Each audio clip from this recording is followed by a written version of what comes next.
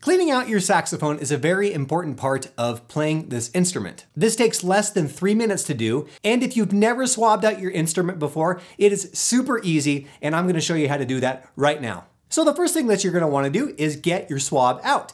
And as you get it out and unravel it, or untangle it, however it is in your case, you want to check the string for any knots along the way before you put it into your horn. If you find any knots in the string, make sure that you untangle it all completely before you put it into your saxophone. That way it doesn't snag onto anything as you pull it through and clean your instrument.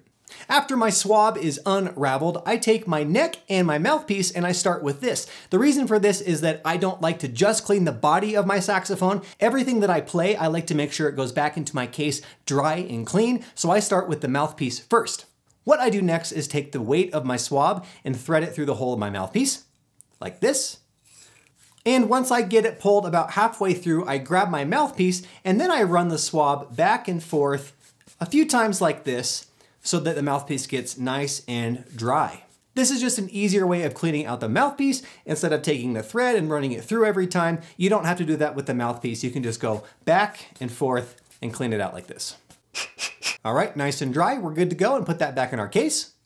And then I will do the same thing with the neck. Again, thread the string through, pull it about halfway so that it sticks out of both ends like this, and take the swab and pull it back and forth so that the neck gets nice and dry as well.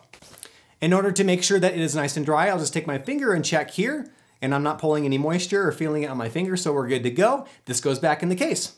The last piece of this is cleaning out the body of the saxophone, and this is also pretty easy as well. We're gonna take the weight of the swab and put it into the bell first like this, and then gently take the string and sort of stack it inside, which is easier to do standing up, not sitting down.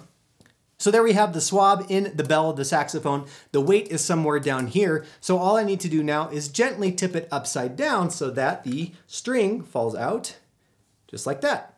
And this is good to know too, actually, when I tipped it upside down, it got tangled up with this knot. I don't know if you can see that on the camera. I don't think it'll pick it up. But you get the idea that I'm gonna have to untangle this first before I put it back through the saxophone. That is important to watch for, just in case you've put it through and it has a knot in it. So I'll pull the rest out, put my saxophone down gently, find that knot and untangle it before I put it back through.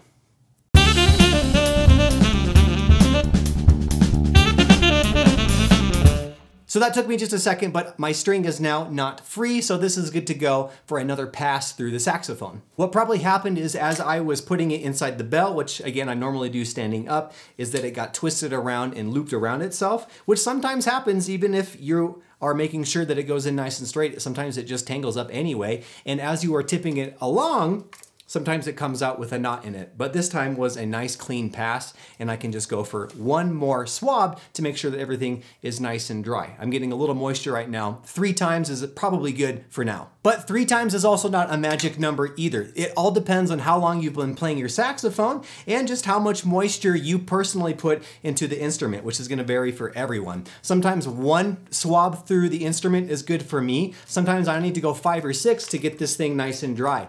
The idea is that you are not putting your horn back into the case with any excess moisture, and if you do that, this is where the health benefits of the swab come into play. If you put your saxophone back into your case and it's got lots of condensation or moisture, what happens is the pads wear a little bit easier, bacteria and gross things can grow inside your horn, and just cleaning out your saxophone helps it remain in just good shape as far as the looks and the functionality of everything. So for me personally, I clean my horn every time that I play, even if it's for 5 minutes or 5 hours, I get all the benefits of cleaning out my horn. The final step for me is putting the end cap back into the top part of my saxophone body. And then to tighten the screw, just a little bit so that it remains snug, not too tight. And now we have a nice, happy saxophone body. It's ready to go take a nap back in its case. It's not gonna grow any mold or anything inside, and it's gonna be in better shape because I just spent just a couple minutes taking that swab and making sure everything got dry. One last thing to note about the cleaning process is that if you have a swab that has either some foam in it or some sort of object in the center of the swab like I have in this one, this can be too thick for the mouthpiece and the neck, and you would not want to try to put this through either of those things. You should never force any swab through any part of the instrument, whether that be the body, the neck, or the mouthpiece. So if your particular swab that you have does not fit in your mouthpiece or neck, don't try to force it through. You're gonna get it stuck and probably have to take it to a music store where you're gonna have to pay money for them to take it out. Obviously, you don't wanna do that. You wanna keep things cheap and safe. So don't force anything through any part of your instrument ever. I personally use 2 swabs when I clean my instrument out. This purple one for the neck and the mouthpiece, and this gray one for the body. This gray one has a little more absorbency to it, and it also is a little thicker, meaning it has a little more contact as I pull it through the inside of the saxophone body. It just grabs the moisture a little bit better than this purple one. But I use this purple one for the demonstration because for several years I only had a silk swab like this and it worked perfectly fine. I just had to run it through the body a few more times than this one, but you don't have to have 2 swabs. This is just what I do. You need to find something that works for you and that cleans out your instrument without getting stuck. And that's really it. Cleaning out your saxophone is extremely simple, and once you get into a routine, it is well worth your time investing in the care of your instrument. If you have any questions on the cleaning process, on products, on different types of saxophone cleaning maintenance, be sure to leave those questions in the comments below. And if you found this video helpful, I would greatly appreciate your consideration in subscribing to the channel. Thanks for stopping by, y'all, and I hope you enjoy making music.